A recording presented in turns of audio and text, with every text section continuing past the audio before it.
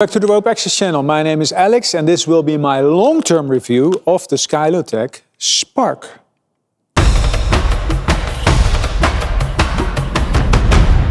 Alright, the Spark is delivered in a nice little box like this. Show you with the box. What's in the box? And let's see what's in it.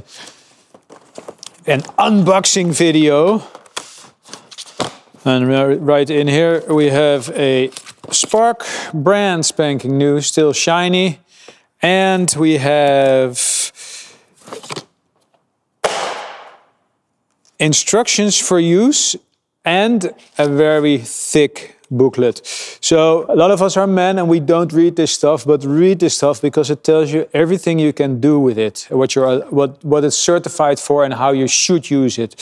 So that if you misuse it, at least you're conscious about it and you can make a good decision and a good risk assessment. The Spark is almost the same as the Sirius. If I would put them next to each other, you can hardly see a difference. The only difference is internal, and that's that the Sirius has an anti-panic function. Sirius and Spark, one external difference is the handle colors.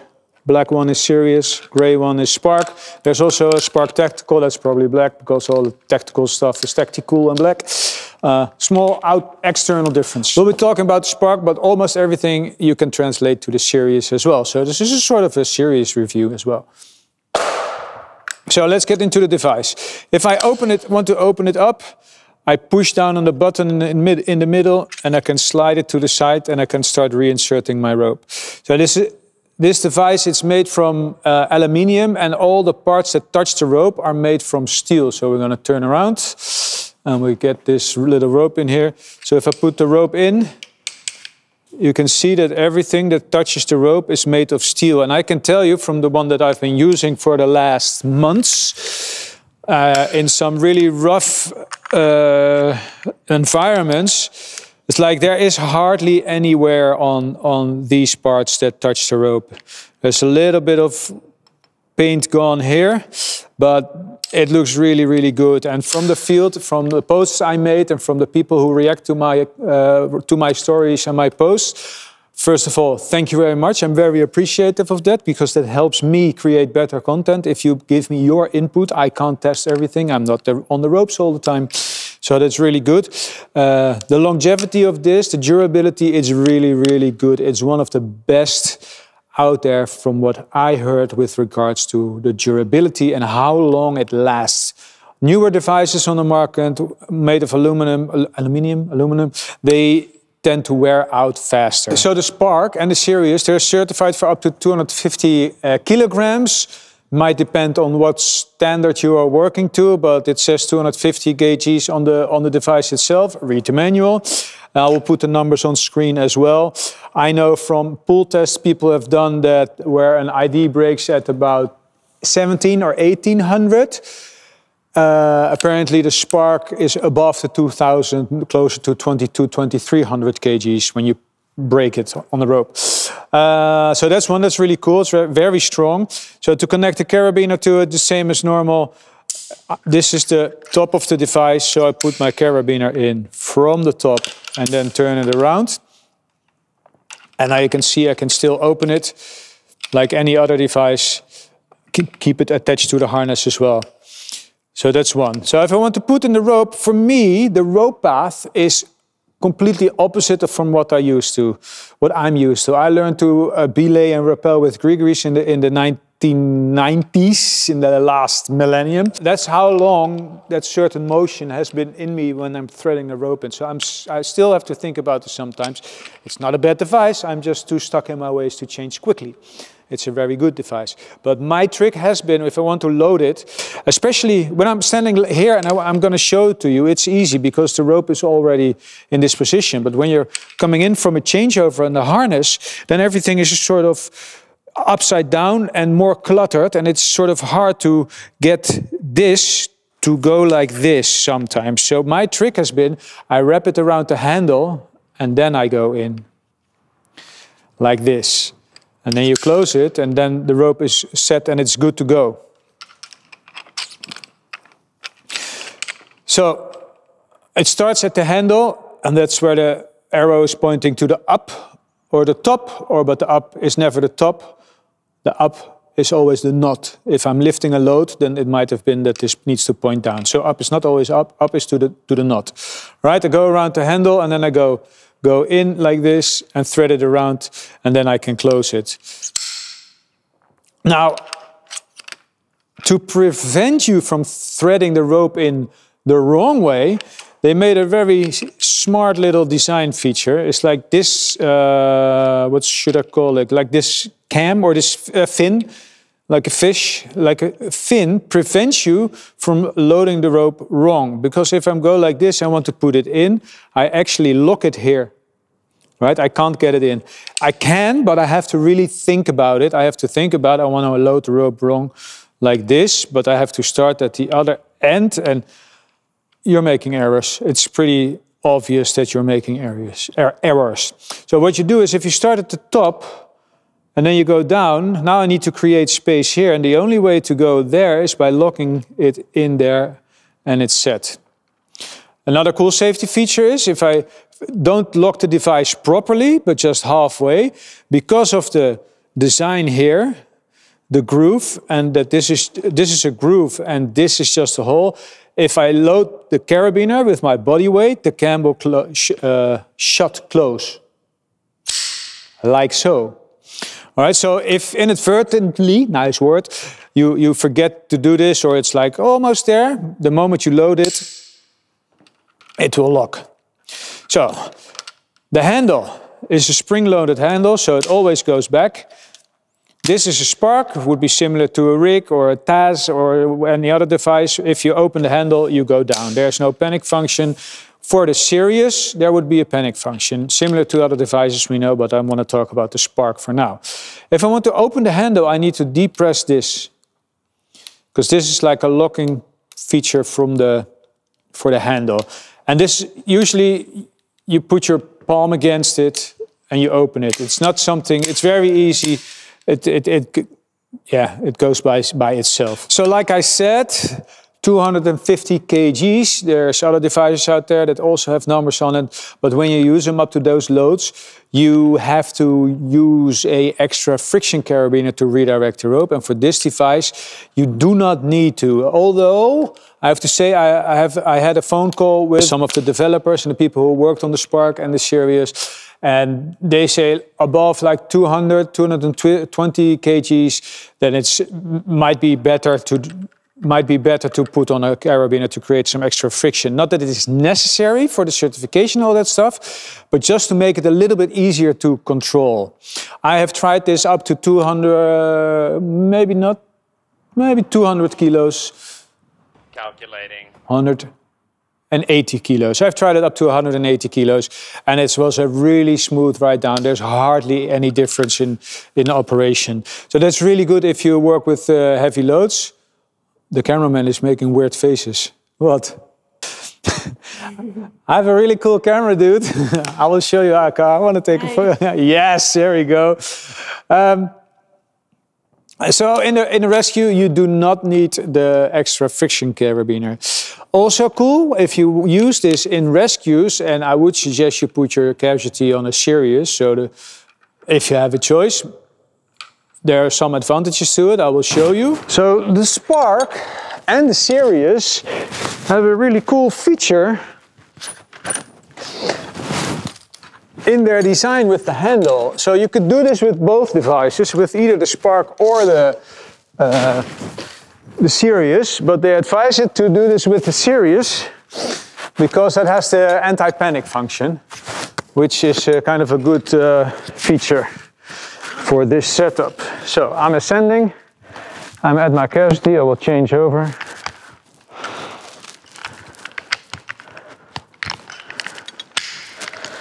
Take out the slack, step out of the Ninja, sit down, lock the Ninja.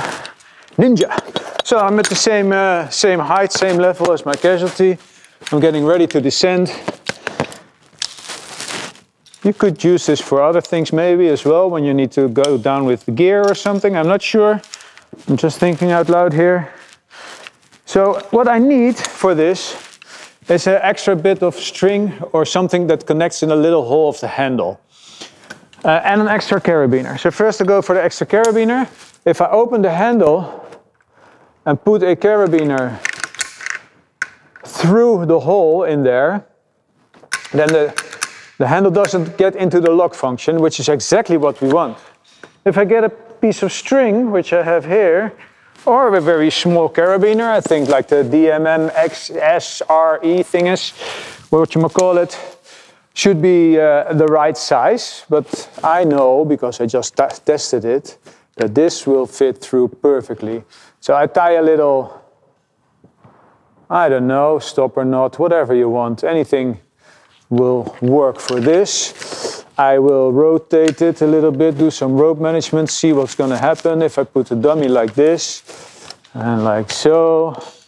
Yes, I connect this to myself, like rope management, like so. And now if I'm going to make it a little bit shorter because I want the casualty to be a little bit closer to me. I don't want to be too low below him. So we'll do it like this. So now I have to be careful, because if I pull too hard, he's going to go down. And we want to have control, so I'm not going to pull too hard. All right, so this piece of string can be anything. It does not really load bearing. Now my weight, if I descend, will pull on the handle and will make the casualty come down with me. I don't need to do anything else. I don't need to change out any safety gear or whatever. I can just add a piece of string. It could be my foot loop that you put through or anything. So now if I go down, I don't need to worry about extra friction beaners. I just go down slow and controlled, and he should follow me. Now, I don't want to go too fast, because if I go too fast, the thing goes into the panic function. But we do want that panic function, because if I make a mistake and go too fast or uncontrolled or something happens, we want this person or this casualty to stop, okay? So I will descend down, do some little bit rope management, get this out of the way. I will descend down, all the way down, smooth to the ground. It's the easiest rescue I've ever done. Well, that's not true. That will be the crawl rescue I did with the ActSafe. So I'm going to go down slow and controlled. Easy does it. We're not in a rush. I'm going to disconnect my lanyard here. That's only to position myself to the camera a little bit, just for the video. I keep descending. That's very easy. Now if I would put it in its safety, in a panic function, and all I have to do is get a little bit closer, maybe ascend up one step, but from the few times I've tested it, usually when it happens, you immediately get some extra leeway. I just go back and I can control it, go down to the ground again. So that's a very, very easy way to perform a rescue, a very good feature as well. I really like this idea. Now you could use the same principle, because if I rig it up for a rig to lower scenario where my technician is working over water and I need to get him into a boat, or at least the rescue is going to be down, but my anchor points are a little bit higher than what I would like, then I can use the string, and right now it's short, but this could be 2 or 3 meters, I could be below that. But I need to make sure that I have control of the tail and of the rope. I've threaded both my pieces of cord through both of the little holes in the handles, and now if I just pull on this, I can, with a lot of control, lower the casualty down.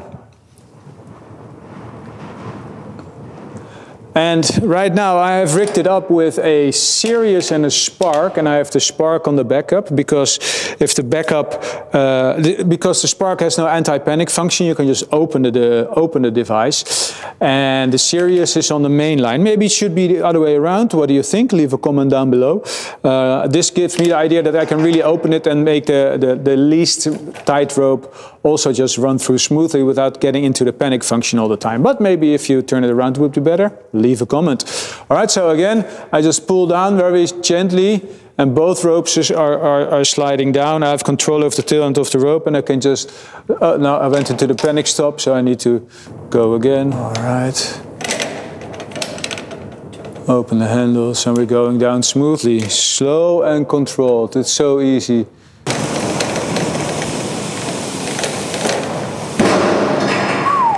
Easy. So because of this rigging, it's not set up properly. I should have taken, well, actually not. It's perfect rigging because the dummy is on the floor and then my rope is finished. Normally you would rig ropes way longer, of course, but just for the principle, how you can use a piece of cord and a carabiner to prevent it from getting into the locked position, and now you can use the cord to lower the casualty. If I would rig this in real life, I would take a little bit more time to do it to make sure that these devices are oriented not where this will be hitting that one. Right now it was really on the edge and I actually had to move it a little bit at one moment. So that could be better. I just wanted to show you the principle how we could use this. Let's talk about some of the disadvantages of the Spark straight out of the box. I only put my carabiner in, I put it on my harness, and now I want to change over from my chest ascender into descent because I need to go down.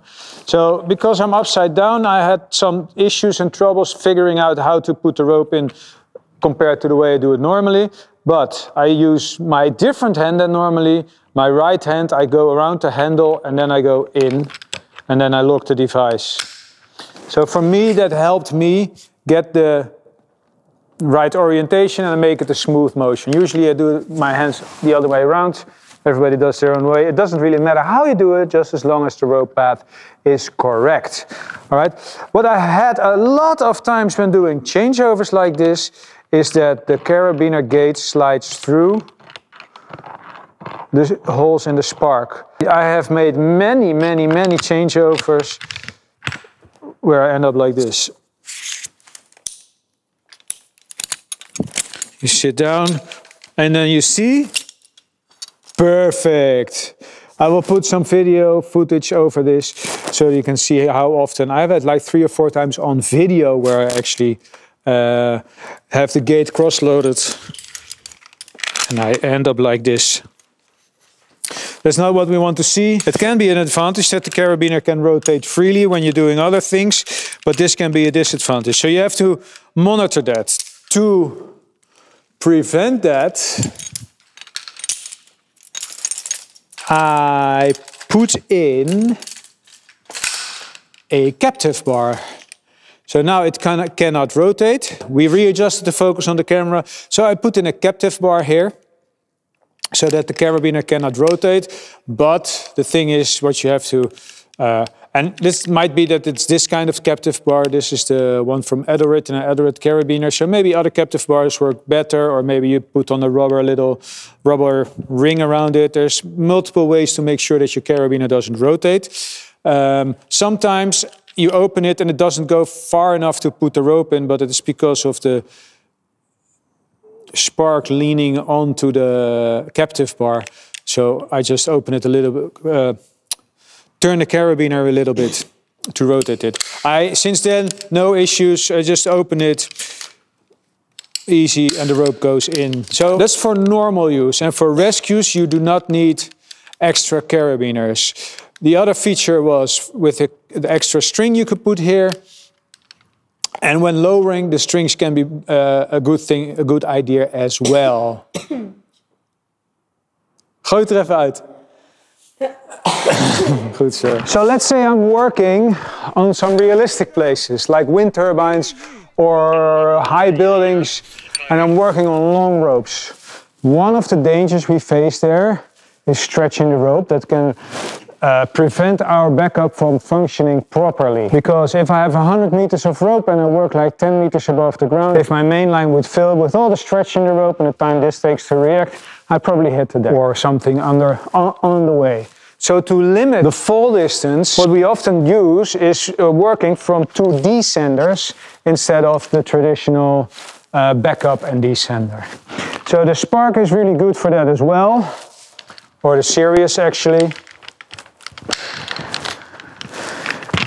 Because of the form factor of it. It looks really good next to each other and the handles operate very nicely. So I will change over. Let me get out of this Harken Ninja. And back up, close the Ninja. All right, so I want to descend, so I'm going to take my other descender. All right, right-handed around the handle, through the device, close it, take out the slack. And slack is almost out. So now I can take my ASAP off and store that on the side. Take my hand ascender off.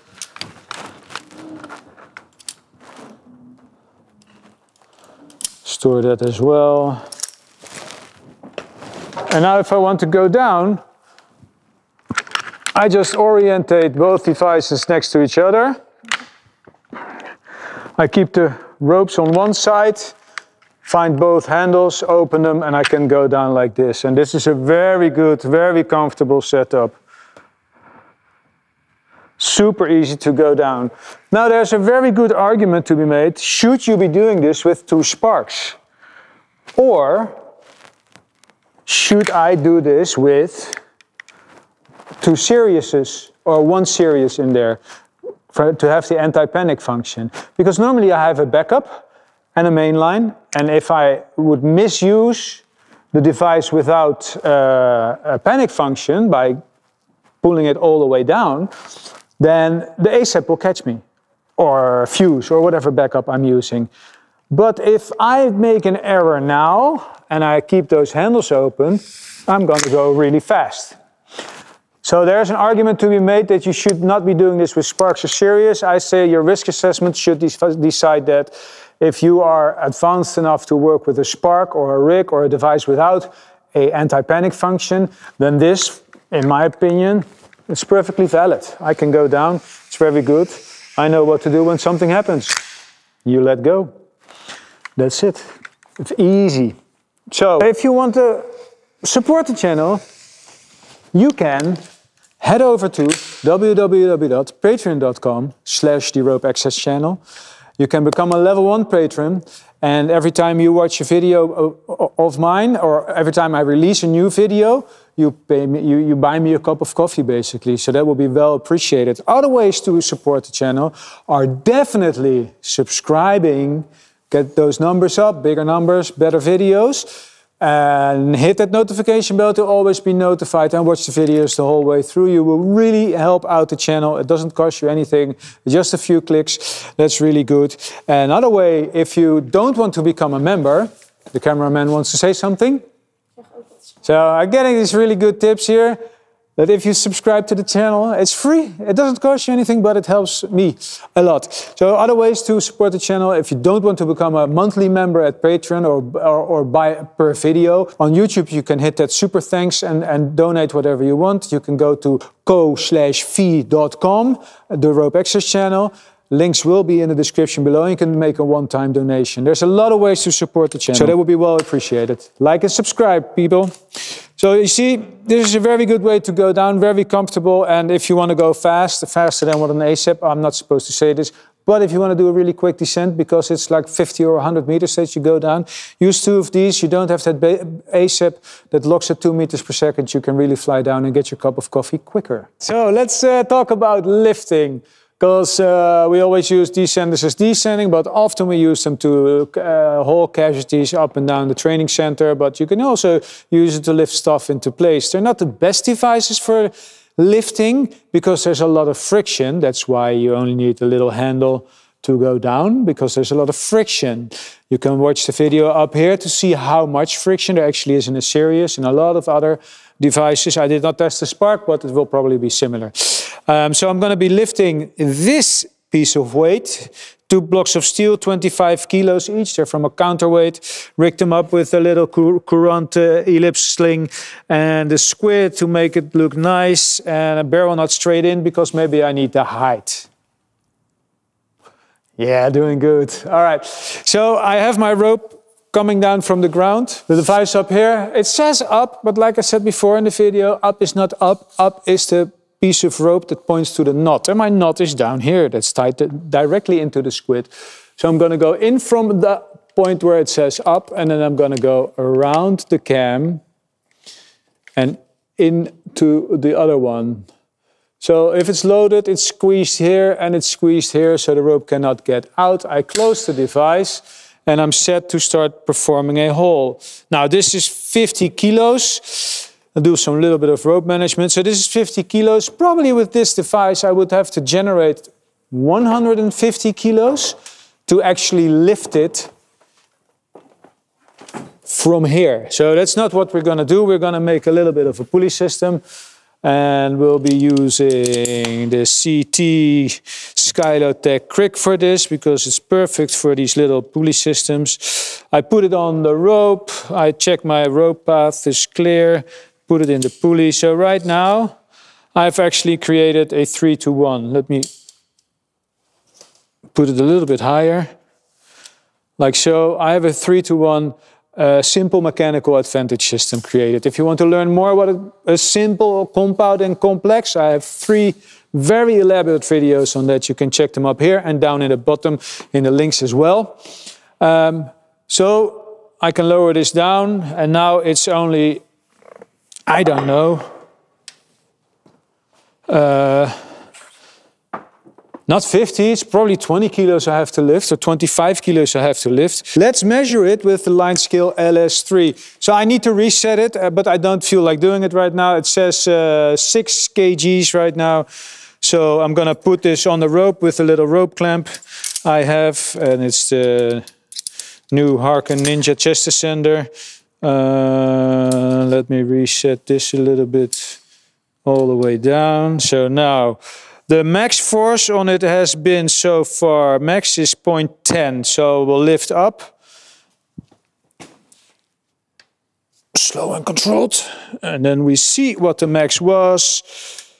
So that's pretty cool, 38 kilos.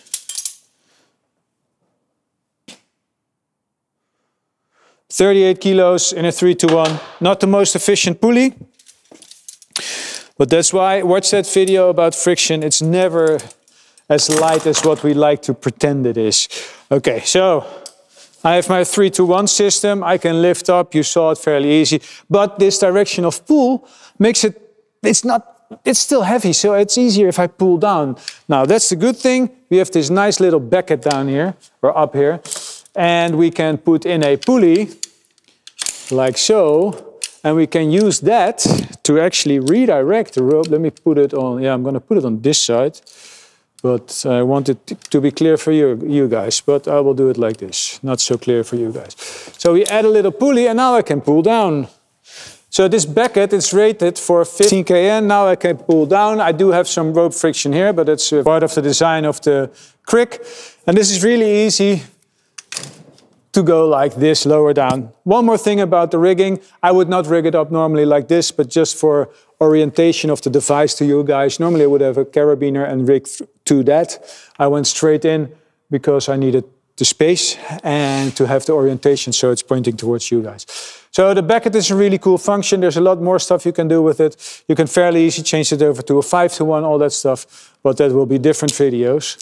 So again, another good feature of that bucket. Take this one off and let's talk about lowering. Because if you want to lower this, then again, it is suggested to do a redirect carabiner at the top. But it's not mandatory. It's suggested, so you have to decide it for yourself. Now I'm going to lower 50 kilos of weight and it's going to be really easy. I have so much control, even if I open it like this. I can't hold it with one finger. I need to squeeze with a fist, but I don't see why I would need a redirect carabiner. If you would use a redirect carabiner, it can be in any kind of way you want. Connect it up here and go down. But for this situation, in this case, I would not do a redirect because the weight is too light for that. I'm going to put it down on the side here as well. Help gravity. Help gravity. No, let gravity help me a little bit by pushing it to the side. So in conclusion, my long-term review of the Spark is that it's almost become my favorite descender. I am in the luxury position that in that bag over there and in my van on the other side of the door, there's about 4 or 5 different descenders and I pick and choose wherever I want for whatever day. Sometimes I want a really, really light one and I get the Taz Love out. Or sometimes I want to have the old school feeling and I get my rig out. If I'm not thinking about it, I will grab this. But sometimes this handle bothers me. So that's like one of those little things that bother me is the handle. It sticks out so much. I've had it poke in my chest when I get into tiny crawl spaces. I've had it stuck in the D-ring of the harness, threading stuff in after getting up. I've had it in the carabiner of my ASAP, same as with the D-ring. When I do the RADS setup and I climb up, like when you pull like this, RADS video, I made a RADS video, rapid ascent descent, ascending in your descender basically. So you pull up like this, but then your descender comes up and your Jumar is here, and then I've had a lot of times happen that this the handle would stick in between. Well, not a lot of times, but a few times, not just once. I've had it happen a few times. So that's like one of the disadvantages. It's the form factor. It's a little bit heavy. It's rugged. It's steel, so it's heavy, but it's also part of why it's so good, right? It lasts really long. It's very durable. So my two minor gripes are this handle that sticks out and the cross-loading on the gate is fairly easy to achieve. For other descenders, it's a bit harder. But with that said, it is really one of my favorite. After about 8 months of use, I can say it's really one of my favorites. It's so smooth in descent on very greasy rope, very old and dusty, like fluffy ropes where it's hard to tie a knot in. I've used it with brand new ropes. I've used it like with the the Ultima from Courant. It's a very supple rope. It's really good.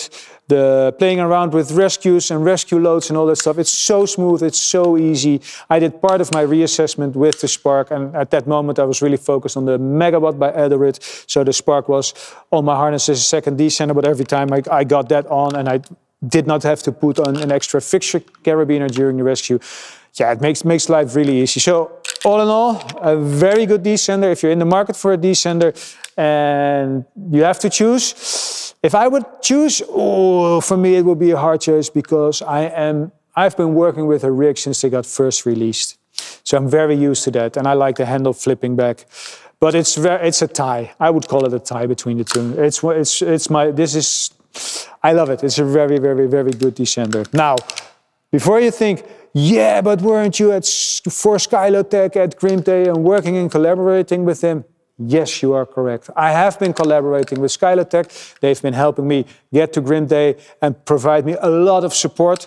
Getting to Grimp Day, they helped me get to the ANA fair for one day, so that was really cool as well. They gave me 2 Sparks to play around with, so that's really cool as well. I got on a phone call, we had conversations about the development of this device and the do's and don'ts and all the little trips and hacks. I put everything in the video. So yes, we collaborated on this. I don't gain anything by saying that this is a good descender when it's crap. It's not crap, I think it's a good descender.